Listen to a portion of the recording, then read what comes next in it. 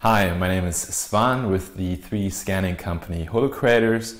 Today I will show you how to do a 3D scan for free using just your cell phone camera. The technology is called Photogrammetry. It has been covered by many video tutorials, but I think whether you're a novice or an experienced user, I will show you something new today.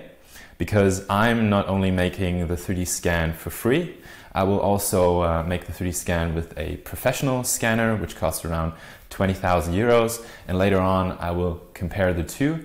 And just a little heads up, the deviation between the two is just 0.2 millimeters. So what we get for free is actually pretty damn good. To follow this tutorial, you will need, well, apart from a cell phone camera, for free software packages, you will need Meshroom. That's for converting the pictures you have taken into a 3D model. We will need Meshlab. That's for 3D scan cleanup and alignment of different 3D scans. Then you will need Netfabb. That's for taking measurements on the file. And then finally, we will need GOM Inspect. This is for comparing the free scan with the professional scan. So the very first step is to actually make a manual measurement. So for that, I will take this caliper here and I will take a measurement on the flange. If you don't have a caliper, you might as well take a ruler. Then I will take 3 separate measurements. That is just to get an average. And then you'll see that the measurement is 76.2 millimeters. And this is our reference measurement, which will get very important down the road. Now we start the actual scan. I will place the part on this yellow box, and then I'm taking my cell phone camera and I'm moving around the box, taking many pictures from different angles and perspectives. While making these pictures, I pay attention to have a very good lighting. Actually, the more light, the better, but you don't want to have harsh shadows on the object. I will make 2 picture sets of around 100 pictures each.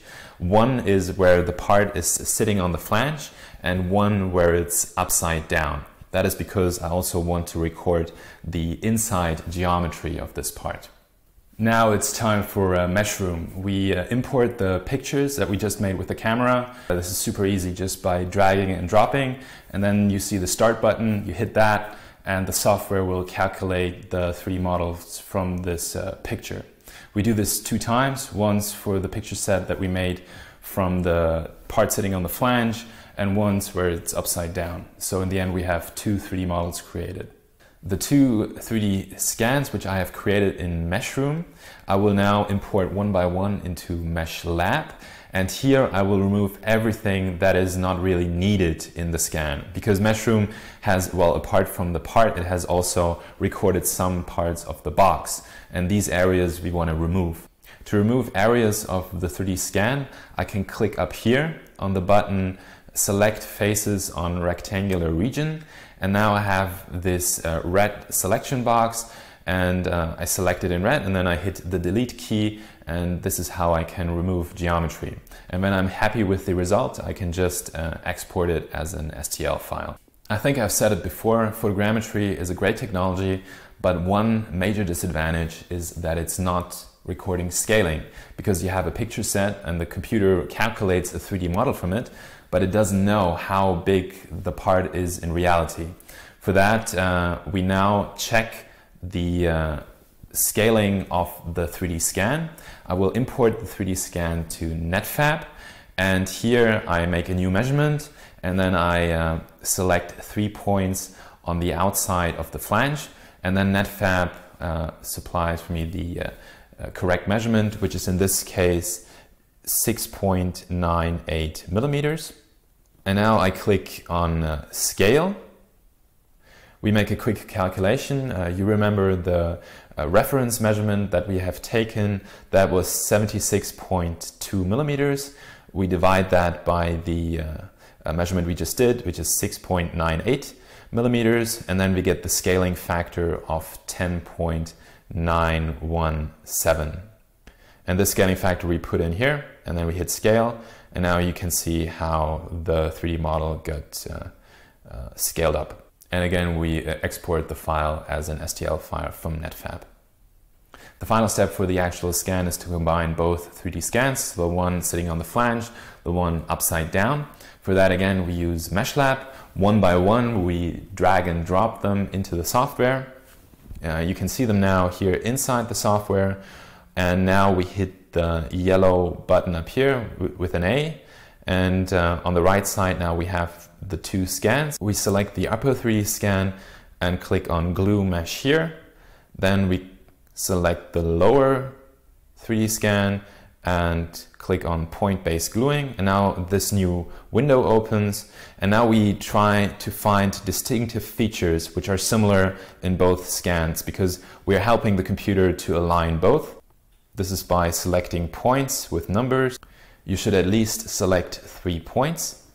And now we click on OK, and the rough alignment has been done. And now when we click Process, the detailed alignment will begin, and also the computer will supply us with a global alignment error, which is in this case 0.001, which is really good. And the final step, we again select the parts that we don't really need, the upper and lower part, and hit the delete key.